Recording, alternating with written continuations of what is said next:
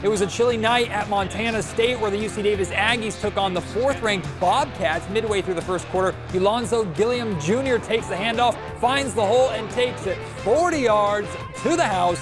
Game tied at 7 early. Montana State answers with 2 straight touchdowns of their own, including this connection between quarterback Sean Chambers and receiver Willie Patterson.